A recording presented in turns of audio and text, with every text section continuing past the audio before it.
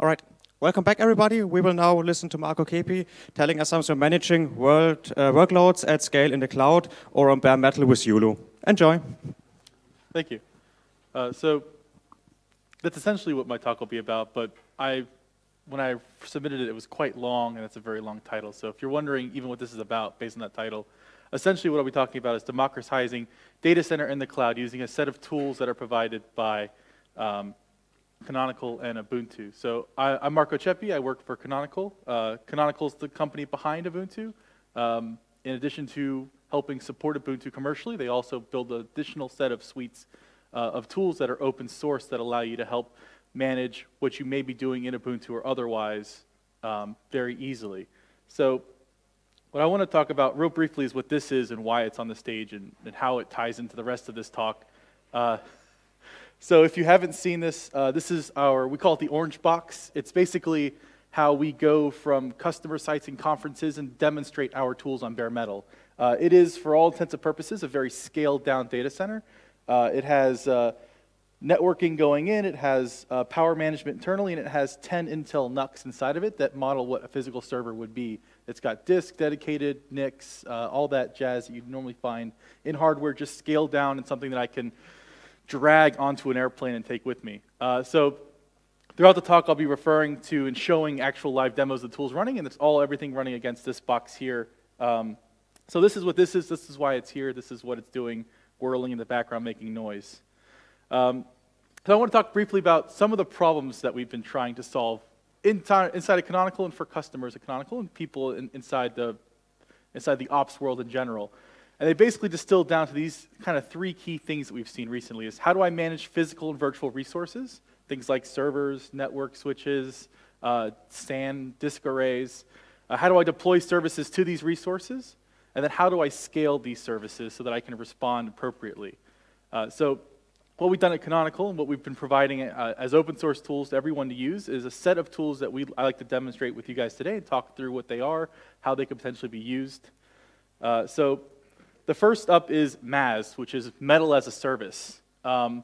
MAS is essentially an API for your data center, if you want to think of it that way. It allows you to do things like declare resources that you have. It allows you to allocate those resources to a set of people. It allows you to deploy and provision an operating system on top of those resources, or however it would be to actually bootstrap that process. And then it allows you to return them back to the general pool of use and then recommission them over again. So it allows you to do things that you would normally do in the cloud, stand up resources, put stuff onto those resources, reap those resources later on with actual bare metal.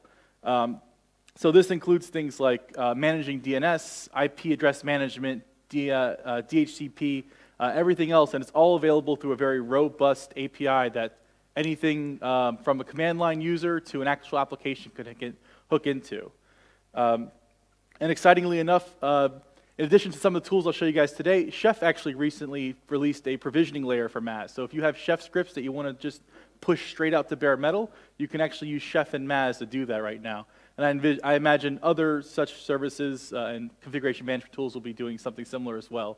So I'm going to briefly show you MAS, how the machines are modeled in this box, how an admin can take actions against them, and then kind of bleed into what you may want to do once you have your physical resources declared in your data center environment.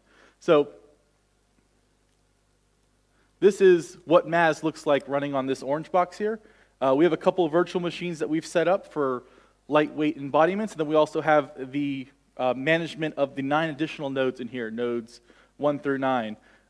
Unfortunately, traveling with these boxes, especially through American TSA, is a bit rough. I've actually broken several nodes on the way here. I've marked them as broken in my GUI. You can see the lights are on, but no one's really home on that node right now. MAS can't talk to it. So from an admin perspective, it was nice to be able to say, well, I know these nodes are not responding. Mark them as broken. MAS knows how to handle that appropriately. Adding new resources is pretty easy. You can add resources or entire class of machines, chassis like Moonshot chassis or Microsoft's new open hardware chassis. You essentially just declare the machine at a very high level, and then things like, how do I power this machine on? And we can do a whole slew of machine power management, and this is all pluginable. So with a few lines of Python, you can actually wrap how to communicate with other power types that aren't modeled here. So things like IPMI, ILO 4 for HP Moonshot, Intel AMT for talking to NUX, the C micro chassis, VMware ESXi, vSphere, Versh itself. If you have a bunch of virtual machines, you can manage those with Versh through KVM, and also the rudimentary Wake on LAN, which isn't the best power management tool because there's no way to do the end life cycle of how do I turn off the Wake on LAN, but that's available as well if that's what you have to model. So this is essentially what MAZ looks like. Provisioning is very straightforward. MAZ is an agnostic tool for operating system to be deployed against it. So with MAZ, you can actually stand up and deploy Ubuntu workloads as an operating system level. You can also deploy CentOS as a base operating system. You can also deploy Windows, and we can deploy Windows from 0 to a Windows machine running in less than 15 minutes with only one reboot cycle using MAZ. So if you're a Windows admin and you have to deal with that pain every day of going through update cycles for Microsoft's 2012 HVR2 or whatever is the latest server release, and that's a very long process. MAZ is a way that we can help to make that process much easier for you. So MAZ also has ideas of how do you scale. So right now it's on 10 machines in this little, well, I guess you would be embodied by a rack, but how do you scale up with MAZ? MAZ will actually allow you to distill knowledge about zones, clusters, and whole regions. So you can model multiple data centers in MAZ and have the drill through for that being managed with MAZ. So you can say this resource is in this cluster, which is part of this zone, which is essentially in this data center. So the tiered effect and the rolled up effect is all something you can model within MAZ. As well as networking. So if you have specific VLANs, if you have things like any kind of software-defined networking, bonding interfaces that you want to make MAZ aware of, you can do that also through MAZ with the networks interface. So it really gives you the way to just describe at a very base level, this is what I have for hardware. It has mechanisms to do auto-enlistment, so if it sees something come online in the network, it'll try to enlist and figure out what it is. It also captures resource statistics, machine characteristics, how much RAM, how much disk, what disks, what network interfaces do I have, how many cores of CPU do I have, the kind of things that you may want to know as you spin up stuff through the API. And this allows you to, through the API, say, MAZ, I request a machine with at least this much RAM, and it'll find the next best match for you and give it to you.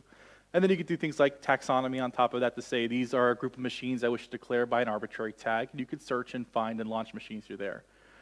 So this is MAZ. It's pretty cool if you've ever had to work with data center level hardware. It's kind of hard to manage all that enlistment stuff without getting really tucked into some kind of bigger vendors' tools. So this is a very lightweight. It can be dropped into a data center. It can be easily removed from a data center. There's really no real binding factor once you have MAZ in there. You pull MAZ out, all the machines that were running are running, all the machines that were off are off, and there's really nothing. If you want to go back to using straight IPMI to power those machines on, you can. MAZ will let you do that. So it is a bit of a drop-in replacement for things like that. Why I want to talk about MAZ and why I think MAZ is so important. I hope it starts from there. Yes, it does. Is because we have a growing complexity issue with data centers and with general machine deployment, whether it's cloud or whether it's bare metal hardware, is from a story perspective, we started a long time ago with mainframes. We moved on. We had servers, and then people grew servers into racks. Racks eventually grew in complexity and became data centers. And so people are managing large-scale hardware, and they're using tools that were designed for really single hardware management. And on top of that, we have additional complexity through now virtualization, where we're now virtualizing our physical hardware either through containers or through virtual machines, and this adds to a growing list of tools that are required to manage this. MAZ takes care of that whole abstraction for you. It's not the main presentation I want to show you, but I wanted to explain what MAZ was because, especially in an open source data center world, MAZ becomes a very key player for helping manage those resources throughout time and as you add and grow and scale your infrastructure. So what this leads to is something interesting. And so we've gone through the cycle of single machine, we have multiple machines, now we have VMs. And as a result of all that cycle, tools are being built around that. And a whole ecosystem is being curated. And that's machine management. And that's things like Chef and Puppet, Ansible, Docker and Rocket, SaltStack, all these tools that say, I have a definition of what I know the machine should look like. Let me execute that definition against my machine. That way I have a repeatable way to reproduce these resources. And this is configuration management, but for the sake of this conversation, I'm going to say it's really machine level management because we're defining what a machine looks like and we're setting up that machine every time. And even at the largest of scales, that's time consuming and complex because I have to define what this machine is, apply the resources in this case, whatever machine management tool I'm using to that machine, and then I have to add additional configuration to declare how that machine plays in the larger scale world of my software stack, of my deployment of what I'm managing. So this is where Juju comes into play. This is where I'm going to spend most of my talk talking about. Juju is a service orchestration tool. Next generation is probably a little too buzzy sounding. It's really just a service orchestration tool. And so what Juju does is it allows you to stop thinking so much about the machine and more about the service, how that service looks, how to define how that service is deployed, how that service scales. And the most important piece of Juju, the thing that really matters the most, is how that service connects with other services in my environment. And that's what service orchestration is a big term. When we talk about service orchestration from Juju, we say, how do I manage the core tenets of deploying, scaling, and connecting a service inside of my deployed environment? So the reason I talked about MAS is because MAS lets you model hardware through an API. Juju lets you model services, and all of these things that we've been talking about are all really just simple abstractions from even an operating system, which is really just a set of APIs for hardware. Virtual machines are really just a constrained API for how to talk to that hypervisor. Machine management, things like Chef and Puppet and those guys are really abstractions on how do I talk to different operating system layers. So Juju becomes an abstraction for how do I talk orchestration in my environment. What does that model look like? What's that topology look like?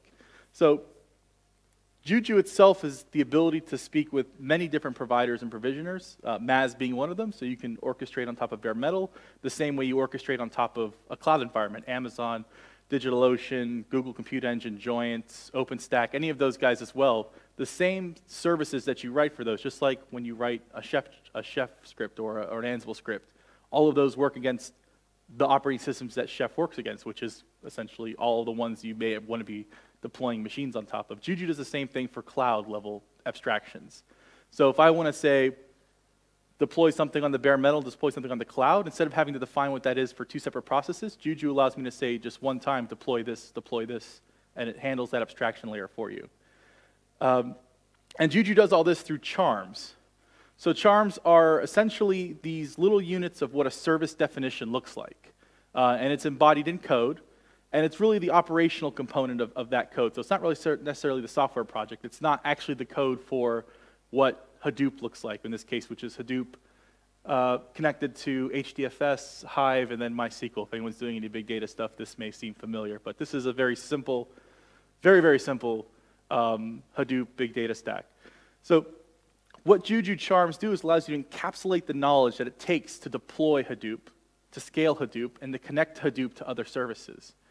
And why this matters is because when you do something in this fashion where you're doing connections, it gives you the ability to democratize which components you use at which time and which stage. So charms themselves, just like Juju being language agnostic and MAS being OS agnostic, charms themselves are also language agnostic. They're really just a wrapper around how you do a machine level setup and then how that machine speaks to other services in the ecosystem. So it's really just the translation layer between, well, whenever this event triggers, and Juju itself is an event distributed network, event distributed tool, so as events are being processed in real time in a live environment, it's dispatching events which then incur invocations of code that are encapsulated in charms. That was way too much talking for that portion. But basically, we're doing event dispatching at the highest level. You declare to Juju what you want your environment to look like. Juju takes that set of instructions and rectifies it against what's currently in the environment and then dispatches events to make that happen. And it's this really event framework that allows people to model complex deployments in ways they may have never been able to before. So charms themselves are language agnostics. You can write a charm using Python or Ruby or PowerShell even if you were deploying Windows workloads. You can also wrap a bunch of existing machine provider tools because what these guys do very well is set up a machine definition.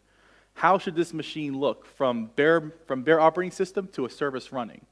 What Juju aims to provide is the ability to say, once this machine is set up, what's its larger role with everything else that's going on in the environment? How does it connect to other units that are running in its service group? What happens when I have more than 2 units of MySQL? All of that logic is encapsulated. Then what happens when MySQLs connect to Hive? All of that language is then encapsulated as these scripts, which we call hooks, which are just responses to events that Juju is signaling in the environment. So in addition to being language agnostic, Charms are also, and Juju is also platform agnostic. So Juju can deploy Ubuntu and Windows workloads. CentOS workload support just landed a few weeks ago. And we'll be adding more support for other operating systems as we go on. And we also have support for architecture independence. So x86, ARM, Power 8, anything else that Ubuntu and Windows and CentOS and other workloads we support, whatever operating systems those guys will run on, we will also support in Charms and Juju implicitly. So you can model, what gets interesting here is you can model things like, well, I have Active Directory or MS SQL, something that we've been maintaining for quite a long time. You can deploy that with Juju and connect to things that are running in CentOS or Ubuntu or other operating systems. Juju doesn't care what the underlying provisioning is doing. It just cares the layer of orchestration, how these services communicate and react to changes in the events in the environment. And what we see this going and where we see really technology heading is that really modern deployments and architectures will be service-centric. They will be more about the service and less about the machine. We're moving away from, we don't care about the hardware you're using, we care about the operating system you're using. And we're moving even further away from that. We don't care about the operating system you're using, we care more about the workload you're deploying. And going even further, we're saying, we don't really care about anything on the bottom of the stack, we just care about the services deployed and scaled the best way possible. Now, of course, saying that we don't care about that is a pretty ignorant view on things. People do actually care about what's happening on the under layers there, but for the most part, where we see people going is we're saying, well, I just need this service, and we find experts that say, this is how I deploy this service as an example for you, and you can use that, or you can take it and modify it. Our Charms are all open source, along with the other suite of tools we've shown you. So we give you a basically what we call is the executable white paper. Experts are encapsulating their knowledge on how to deploy, scale, and manage connections between environments and users inside of Charms. And that is essentially what would have been a white paper, where you can deploy, execute it, scale it, see how it responds to these events and triggers in the environment, and then you can connect and move forward from there, or fork and modify to suit your needs. So we really call this peer-to-peer orchestration, which is what Juju's doing. So in the previous example, we've condensed down a little bit, Hadoop, Hive, and MySQL. What an operator has done is they've said, deploy Hadoop, deploy Hive, and deploy MySQL, and then connect MySQL to Hive, Hive to Hadoop. What the operator said is, here's what I want you to do, go make that happen. So what Juju does on the backside is it pushes events out to all these services. I need machines for these services that are brand new. It brings them up, it installs the code base for the charm on there. Then going forward, it says MySQL and Hive need to now be able to communicate with each other. MySQL and Hive, as charms, declare these are the protocols that I speak, and these are the protocols I can speak on. So Hive has a way to speak with MySQL. It understands each other. And when you make that connection, a series of events fire on each of those machines that then does what's required in order to Hive to speak to MySQL. So in this case, MySQL will create a database schema, a user and a password attached to that schema, and then submit it directly to Hive, which would trigger an event saying, you now have additional data, here's your data, and then Hive can configure itself to use MySQL as a pool. From an operator, I don't have to know what the credentials are. I can find them out, but I don't have to know what they are. I don't have to manually edit configuration files. All of that's managed for me on the lower level as a charm. Same with Hadoop Hive communication. Hive has all the credentials it needs to speak to Hadoop in order to create a query language that it uses MySQL as a backend for. What gets interesting is that services provide similar and like interfaces. So with MySQL, there's also MariaDB.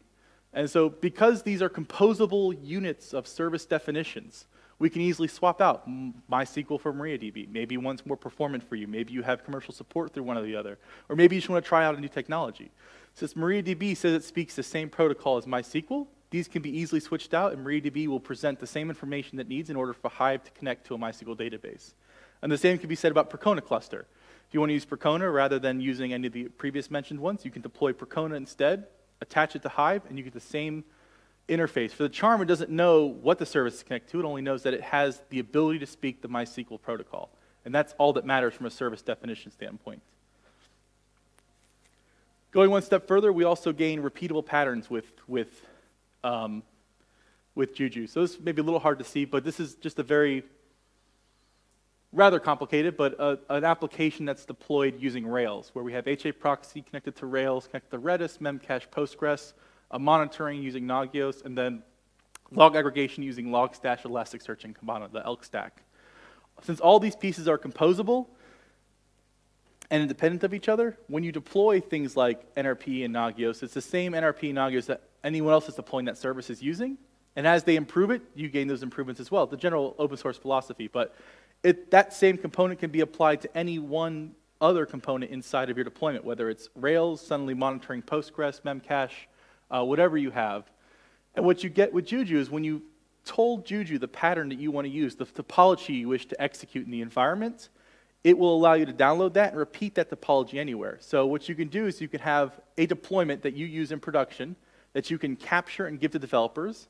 They can run it locally using LexC containers in Juju, so they can repeat that same setup that you've done in production locally. Dev, rev, commit, push.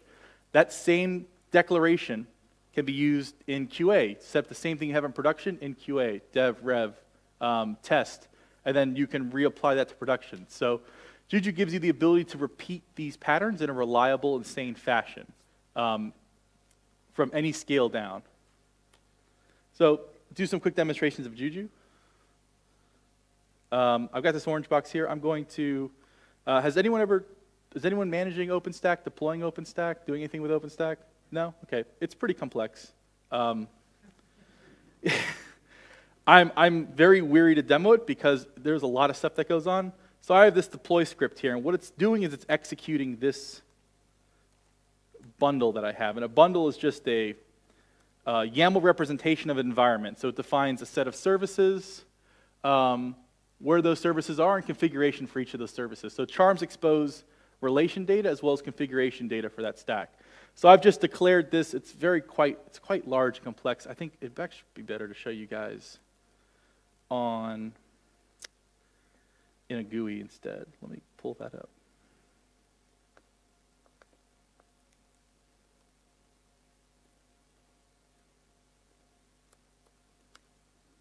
Oh, that's a good sign.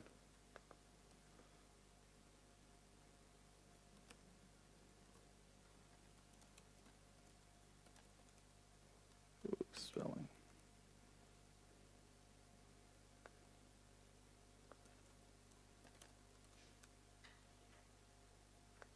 There we go.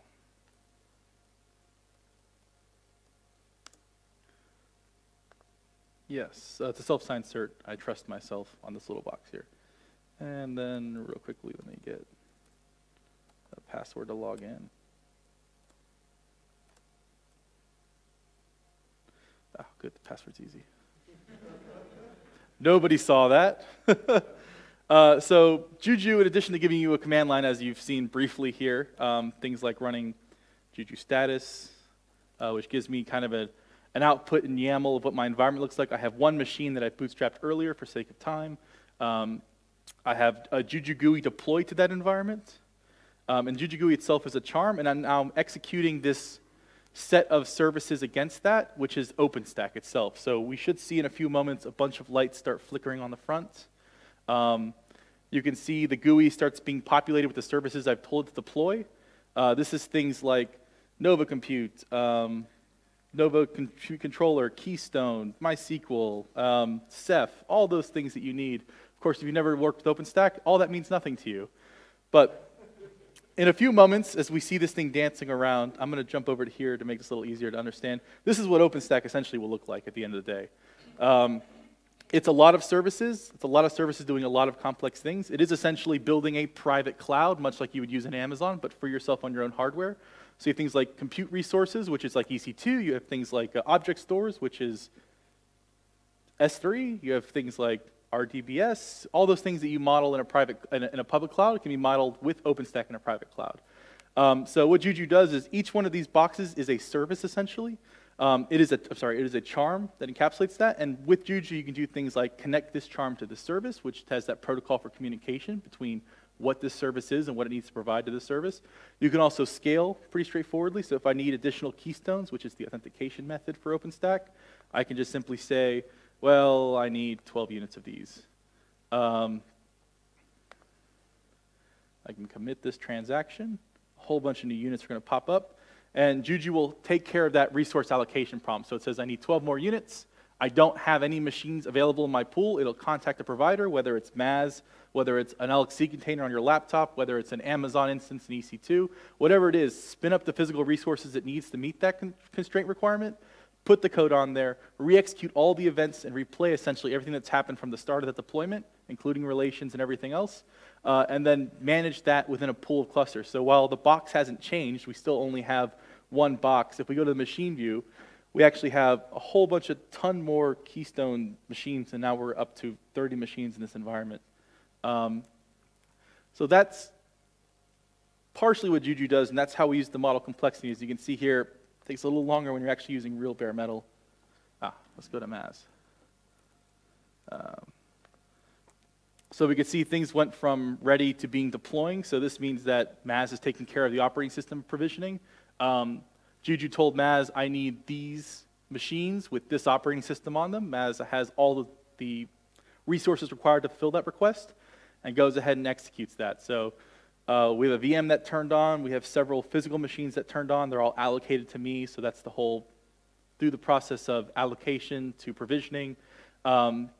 I could do terrible things as an admin, like turn stuff off randomly. Juju knows how to handle that as a response, says, whoa, this machine went away. What do you want me to do about that?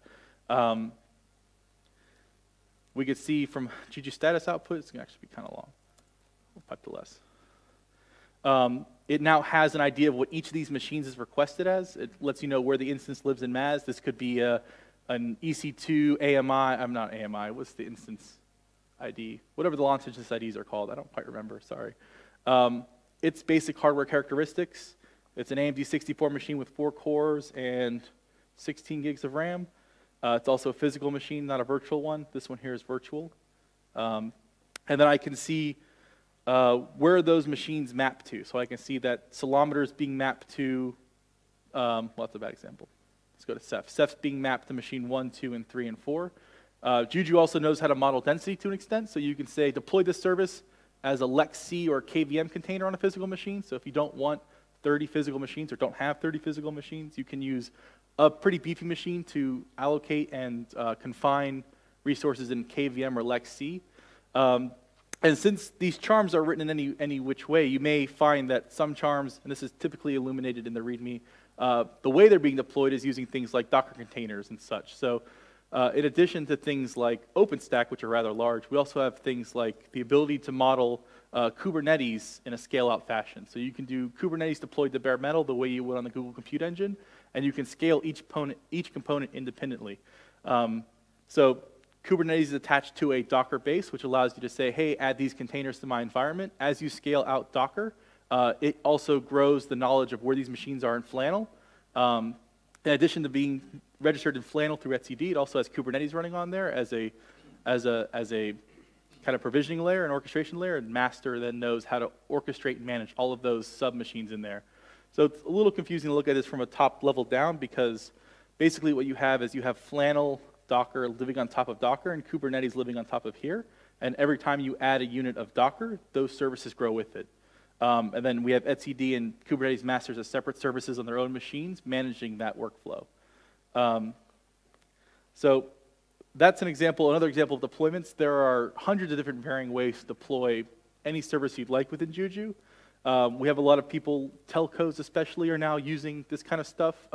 Deutsche Telekom is using Juju and MAS to deploy their OpenStack installs they use locally, and many other banks and telcos are doing the same as well. What we find especially exciting is that things that work on very small scale, 10 machines, work very well as well at very large scale and large distributed systems. So Juju has the ability to model at the very lowest level to the very highest level and scale in between there. All right, let's go back over to here. Yeah, services are still coming online. Let's see, MAS is still booting these up. So they're all pretty much marked as deployed. So the OS is there. It's been handed off to Juju now. Juju's doing its resource and provisioning and installing, excuse me, all the pieces it needs onto here. Yeah.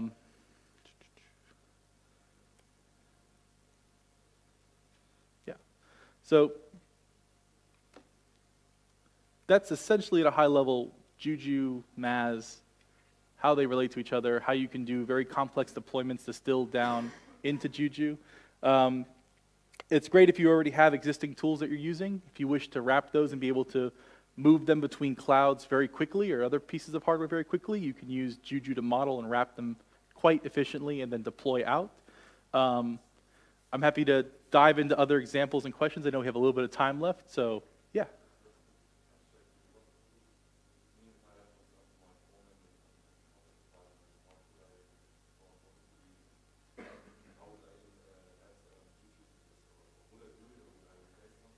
Sure. So the question is you have Foreman and Puppet working in your environment currently, and where does Juju fit into that picture? So Juju essentially becomes a replacement for Foreman at that point. I don't know if we've wrapped Foreman. I don't think we have wrapped Foreman. This is Foreman, the tool used from the command line, not Foreman, the process manager. Maybe I'm thinking of another thing. This is Foreman, the command line tool, correct? Like the resource allocation tool? I don't know. The deployment tool. It's the deployment tool, right? Yeah. I maybe think of something slightly different. Really, the thing that you're most interested in is the Puppet scripts, because they define the machine. Foreman does the stringing together of how those machines are all laid out. So that's what Juju would be doing, and Charms would be taking over that process. So if Foreman and Puppet work for you, this probably isn't the solution for you. If you're having problems moving past that, if you're having issues where you're fighting Foreman more often than not, then Juju may be a potential solution for you. At the end of the day, it's always the right tool for the right job. So Foreman and Puppet are a pretty solid example of something that works pretty well together. There are a plethora of other tools that work very well together that solve a similar problem to this. If you find that those are lacking, we've essentially attacked the idea of orchestration from the top down. So when we first designed the system, we said, how do we solve orchestration?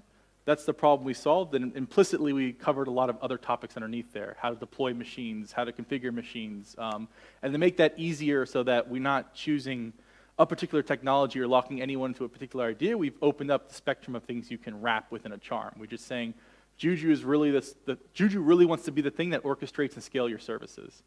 How you get the underlying machine to be up to the par with the application deployed is up to you. It's a double-edged sword from what we've understood, because people who are very interested in Charms say, well, just tell me how to get started. And we're like, well, anything you want. It's all up to you. So if you have a working configuration management tool already, and you're looking to add the ability or some agility on top of that to scale between different architectures, different operating systems, different providers and environments, Juju may be something that's interested to you. If what you have is working completely awesome and everything is automated in your ops, Juju probably isn't something you want to dive and spend time into looking into. But great question. I hope I answered that satisfactorily for you guys. Yeah. When, for example, you're using Juju, Foreman, for example, has the smart proxies taking care of DNS, DHCP, whatever, when, for example, booting up a new operating system. So how is Juju doing that? Yeah, that's a great question. So Juju is delegating all of that work to whatever provisioning layer it's talking to. So if it's talking to Maz, Maz is handling the DNS, DHCP, and the image push out. If it's talking to Amazon, it's just simply requesting, I need the official AMI for Ubuntu, or for Windows that has Cloud Init enabled, or for CentOS with Cloud Init enabled. So it's leveraging more of the provider to handle that method for you, and it abstracts that away. Really all it cares about is, I need a machine with these characteristics and these resources that I can SSH into. So that's how it's doing that. That's where we kind of drew the line in the sand when we did Juju, is we really just want to do whatever the bare minimum required to get to so we can start orchestrating. That's the layer we've taken. So any other questions? If not, I'd be happy. If people are curious about services they want to see deployed, we can jump into the Charm School. We've got a lot of ISVs and vendors that have been charming their software, so it makes it very easy to deploy through Juju. Yes? Yes?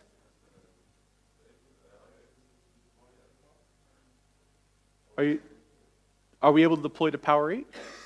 Yes, Juju can.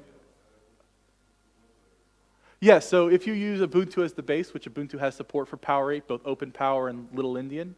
So if you're deploying with Ubuntu in that case, the operating system has to support that architecture before we can get there, but Ubuntu does in this case, so you can deploy a workload onto Power 8 and ARM using virtually the same charm, unless the only really constraint we've seen is that if you're using any Java app on Power 8, you should really be using IBM's Java. It's optimized for Power 8. But if you're deploying just a standard application that doesn't have any kind of special requirements for packages, it'll work on Power 8 just like it works on ARM, just like it works on x86, and you can actually do benchmarking across the stack to see which architecture works best for you. We found Power 8 to be quite fast, actually.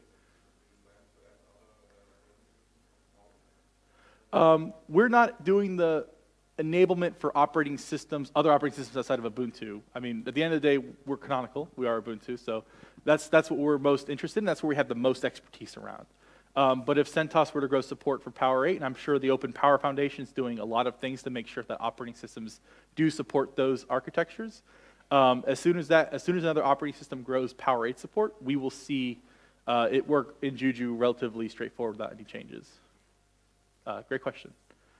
Any workloads anyone's curious in seeing? We can watch grass grow by watching the GUI dance around and add stuff. So we see services are coming online. Ceph has got a couple of units that are online. The bar shows generally the health status. So I have 2 running units. They're good. They've come online. They're green. They've registered themselves.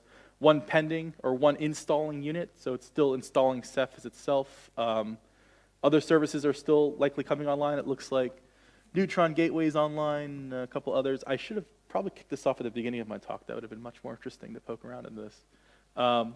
But at the end of the day, given each takes about 15 minutes. After about 15 minutes, you'll have a whole cloud. We can log into the OpenStack dashboard, launch instances, do nested virtualization, all that crazy crap. Does anyone have anything else they're interested in seeing? Maybe how this models a certain deployment, a certain workflow, a certain topic? Feel free to let me know. We have a few more minutes, or quite a few more minutes. I may have talked a little too fast. Yes? Do you have any good guides on setting up 2 nodes, the 2-node setup with Mars and Juju? As far as I know, Mars needs at least 6 or 9 nodes. Well, so that's a great question. So the question being, is there any good topics or any good tutorials on how to set up a 2-node MAS? I assume you want to try things like OpenStack and stuff, or deploying. You have 2 nodes. That's all you have.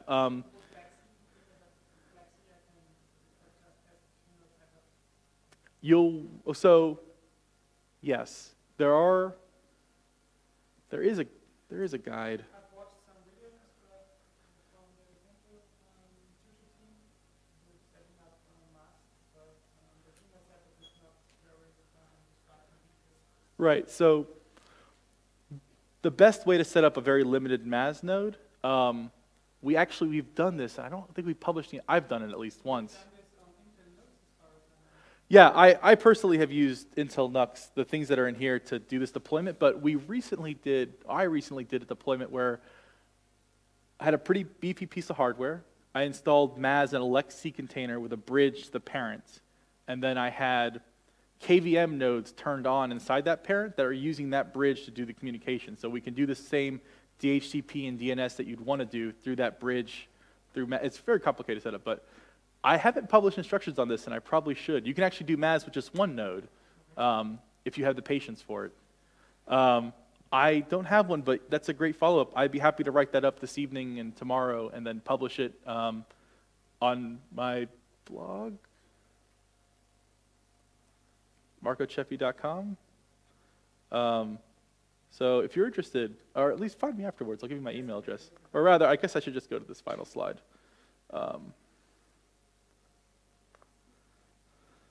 Find me by those contact methods. If you have any questions in general, I'm happy to answer them. Juju, MAS, Ubuntu, not Ubuntu, questions about cats, I have a couple of answers about those. Interesting random factoids, if you're going to a trivia night, let me know. Be happy to fill you out with a random trivial information. Does anyone have any additional questions? We continue watching grass grow. We can deploy other things. I can break stuff. I'm pretty good at that as well. It doesn't even have to be Juju related at this point. You can ask any questions. It's a free forum. We still have 20 more minutes to lunch, so we have time for questions. So I'm so sorry. I got to talk a lot slower next time. Maybe you can say something more about This one here? Yes. Yeah, I'd be happy to talk about the hardware in it. So I can also, I think, mention a general ballpark price. So we don't actually sell this. We buy it from a manufacturer in the UK called Tranquil. We just buy it from them. This is stuff that we take along with us to customer sites, conferences such as this one. And it's great to show how Maz works and how Juju works on top of that, and how bare metal is story. If you can imagine everything we did on bare metal, we can do it on the clouds. Clouds, man. It has a 10 Intel NUCs. There's one NUC that has 2 NICs. It basically has an outside NIC, so I'm actually routing my laptop through the internal network. That's how I can connect to it so quickly. But there's another network that goes outside of it. So Maz really wants to use 2 NICs, one for the outside network, and then it controls everything else inside of its scope. You don't have to run it that way, but otherwise you won't get things like DHCP or DNS management. You just do basic dumb metal management. The node 0, the very first one here, the one light in the front here, somewhere in there, it has a 2 terabyte hard drive on it that has the entire Ubuntu archive mirrored on it, so we can get really fast local offline deployments. Outside of that, each one of the NUCs has, I don't know, like a whole bunch of disk. That's the technical term. I don't know why I didn't gather that. That would have been really cool to show. It's like 250, 260 gigs of disk. They all have 1 NIC. Later versions have 2 NICs, so you can actually do very complex network models and bonded NICs and virtual software-defined networks and all this fun stuff that people do these days in data centers. That's essentially it. It uses Intel's AMT protocol to communicate with it. It's like IPMI, but Intel specific. It only is on 1 version of the NUCs. It also has 1 power supply and only 1 fan in the back for the power supply. All the NUCs are actually passively cooled by these heat sinks on the side. So it's very quiet. It's very power efficient. There aren't many moving parts, but I still find ways to break it. So they're from Tranquil. They're over 10,000 euro box. This is not something you'd want to buy and put in your data center. It's all commodity hardware you can pick up at the store. It's just in a very nice, presentable, easily travelable case. It's quite nicely branded as well. So that's the Orange Box, more or less. But it is very cool. It's very fun to have at conferences. It's a very interesting piece of hardware. Yeah. So, great question. We have like 15 more minutes. How's everyone doing at the conference so far? Good conference so far? Yeah. I know it's still first day. I know you guys got to this talk and you were like, wow, this guy. Wow. Juju. Okay. Any more questions, or shall we end it at this time and simply leave it here until the next track continues, so you can take another free unit? Would that suit you? Okay. No negative feedback, so I guess that's it. So thank you very much for your time. Thank you, guys.